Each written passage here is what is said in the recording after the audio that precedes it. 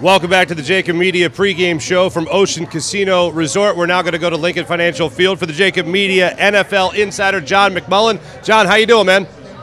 I'm doing well. How are you guys? Doing fantastic, and hopefully even better in a couple of hours when the Eagles hopefully improve to 7-0 on the season. I mean, we're all looking at it seemingly pretty confident in the Eagles' abilities today against the Pittsburgh Steelers. What's something you think the Eagles have to be very much aware of when facing a 2-5 opponent like the Steelers are?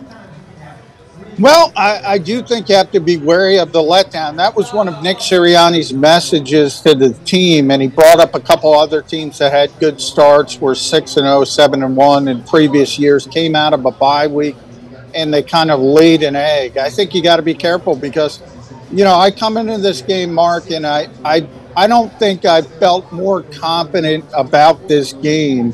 I thought Detroit had a better chance to give the Eagles a game. That turned out to be correct in the season opener. I thought Jacksonville had a better chance. This Pittsburgh team, they are struggling. It's not just a rookie quarterback.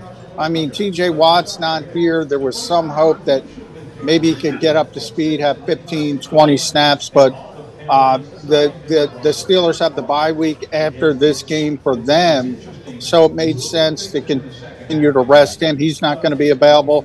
They lose Chris Boswell. I mean, they had a great kicker. If I would have said, you know, coming in, maybe if they can keep it close, comes down to a big kick late.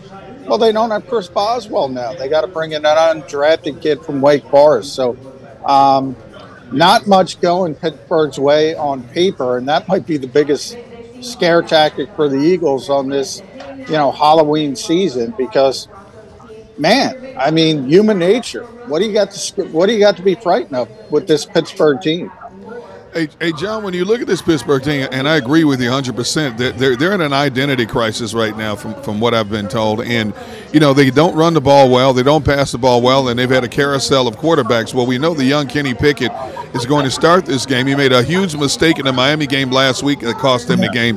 When you look at this Eagles defense, do you come after him all day to keep him as uncomfortable as possible?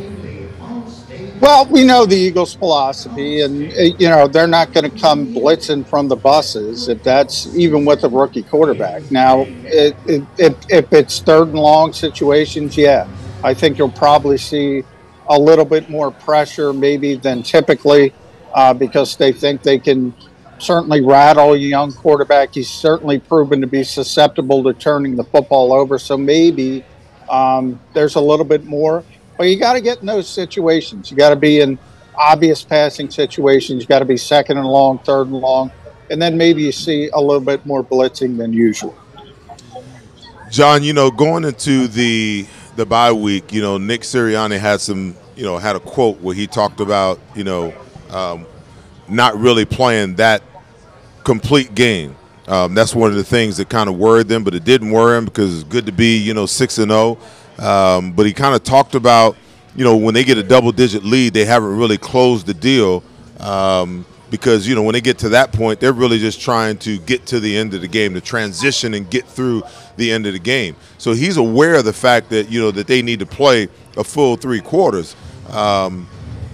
Listen, I believe that this game should be over by halftime. But then again, I've thought that about a couple of other games that they played this year, and here, you know, there we were in the fourth quarter, you know, holding our collective breaths. Not that we believed that they could lose, but you know, the opportunity was there. What type of changes can they have made on both sides of the ball to put them in a better situation where they can dominate from start to finish? I get the first quarter is all about feeling out, but by the time you get to the second, third, and fourth quarter, you should know exactly what you want to do on both sides of the ball. Yeah, I mean, it's one of their things when they did their self-scout set. They want to get better. They want to play a more complete game. I don't know if anybody can play 60 minutes. You can talk about that. In a perfect level, everybody's chasing it, but you can't be perfect. But they want to get better, and they want to be able to make sure they don't have those I don't even want to call them heart-stopping moments, but have teams in the game late if they don't have to. They want to be able to finish games a little bit better.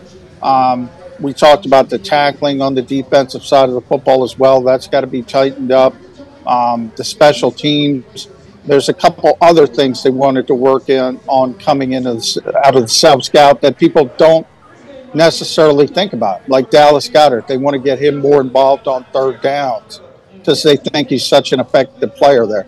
So there's a number of things that came out of the bye week, and that was certainly one of them, playing a more complete game. When people say 60 minutes, I go, is that really possible? I mean, this is the NFL.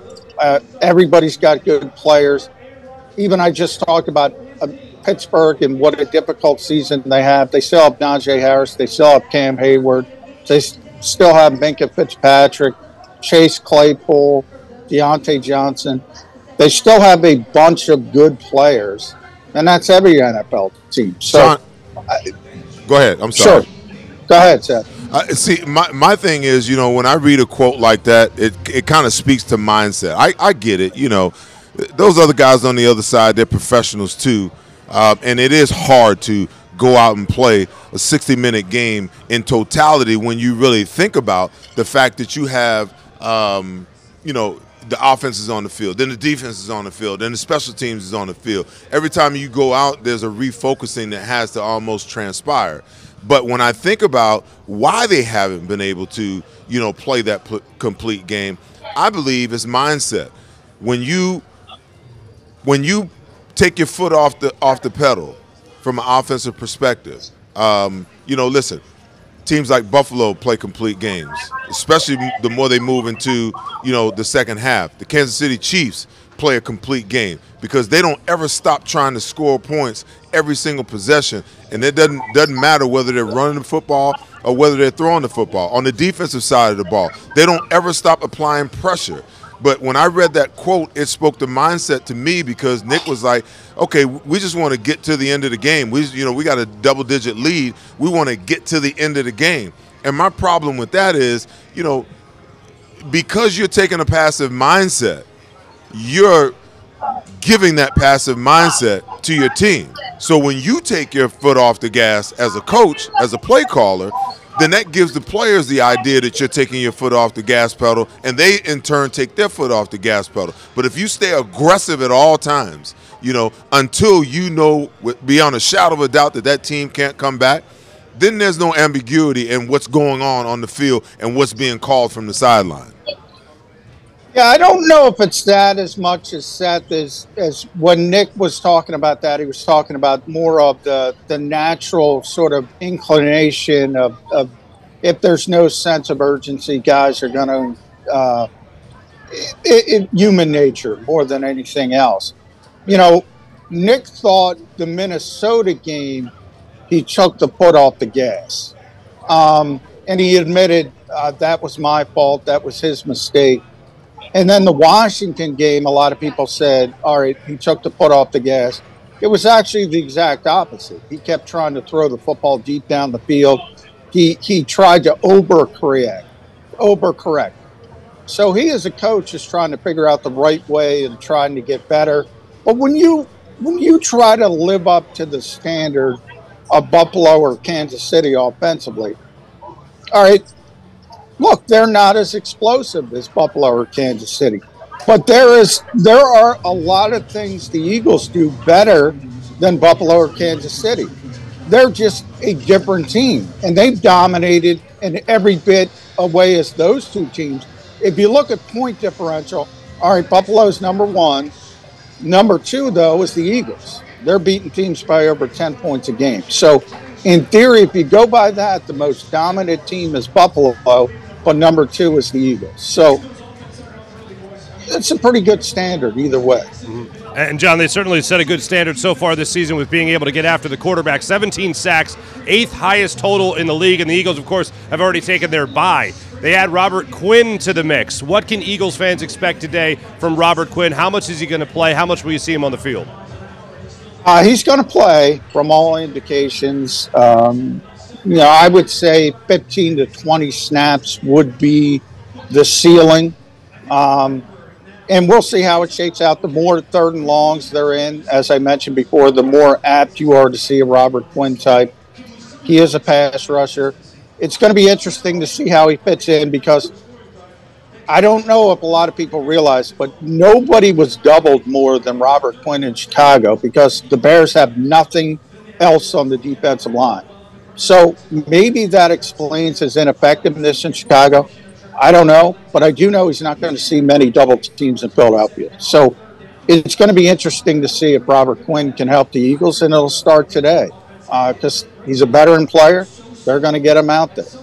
Hey, John, the trade deadline is rapidly approaching. There's been rumors out there the Eagles might have some interest in Kareem Hunt. Would you pursue a Kareem Hunt? Do you think the Eagles need to have an addition like that or make any other additions for that matter? I think their biggest need at this point, D-Gun, is a third safety. I agree. I think we kind of saw when Chauncey Gardner-Johnson left the Dallas game. I think it was for 16 reps. There was a significant downtick to Kayvon Wallace. Could they use a running back? Yes. I get the feeling Howie Roseman would like a running back more than Nick Sirianni. Nick likes Miles Sanders a lot. But I think you need two. And I don't think Kenny Gainwell is taking that step forward. I don't think Boston Scott is that guy. So I do think Howie would like to add a running back. He's not giving his first-round pick back to New Orleans for Alvin Kamara. That's the silliest thing I've ever heard. Yeah. And remember, one concern is this team has already traded their mid-round picks in next year's draft. So it becomes more difficult when if it's a conditional 4 for Kareem Hunt, you might have to pop it up to a 3. Would the Eagles like the player? I think the Eagles would like the player. Can they get it done? That's a different part of the question. John, so we've all watched the Eagles play through 6 games. We've seen the highs, we've seen the lows. Put your coaching hat on for a second and go into this offseason based upon what you've seen over the first 6 games on both sides of the ball and on special teams. And give me one thing in each phase of the game that you would like to see changed to help this team go to another level. Defensively, for me, it's easy. I want them to tighten up on the tackling, as I mentioned a little bit before. I think they're a little bit too undersized, Seth. I think nobody cares about the running game until they care about the running game, I always say. So, if we get to January, there's a bad weather game somewhere, you need to stop the run. It might even be Derrick Henry with Tennessee coming in here. Very undersized defense with Hassan Reddick up front, Kaiser White, Chauncey Gardner-Johnson. And they've missed 57 tackles. I think they have to pay a little bit more attention. We all know the modern game's about stopping the pass. The Eagles believe that. I agree with them to a certain extent, but I think they've gone too far with that. So that would be my defensive take. Offensively, they've been really good offensively. And I always say this is not a run-first team. It's not a pass-first team. It's a Jalen Hurts first team. They build the offense around what Jalen Hurts does well. I think they've done a very good job with it. If there's one nitpick, I would say they need to be a little bit more explosive in 12 personnel when they play those 2 tight ends. So it'd be nice to have that second tight end who can stress the defense like Dallas Goedert can. Tyree Jackson might be on his way back. Maybe he's that guy. But Jack Stoll certainly is not. And then special teams, there's plenty of criticisms there. But the biggest one is you need a returner. I mean, at some point, it's not as important. We know how many touchbacks there are on kick returns. The punters are so good. There's less punt returns than ever. But when you have an opportunity, you need to be able to return punts. And I see, they're playing the London game now. Christian Kirk is returning punts. I saw Miami play. Tyreek Hill is returning punts. Devontae Smith should be returning punts for this team, at least when they have an opportunity to get a return. Understood. John, before we let you go, what is your prediction for Eagles-Steelers today? I think the Eagles win it relatively easy, 31-16-ish. Ish. I like that. John McMullen, JAKIB Media NFL Insider, joining us from Lincoln Financial Field. John, thanks so much. Hey, thanks, guys. Absolutely. I like that. Ish. 16-ish. 16-ish. Good enough. As if you can get a quarter or half or three-quarters. They'll return. What can you do? You can return, what, a failed 2-point conversion and try to get some points that way, maybe? All right, we'll be back with our predictions and our final thoughts on this matchup where the Eagles are trying to improve to 49-29 against the Steelers all time. We'll be back with the JAKIB Media pregame show from Ocean Casino Resort in a minute. Hi, everybody.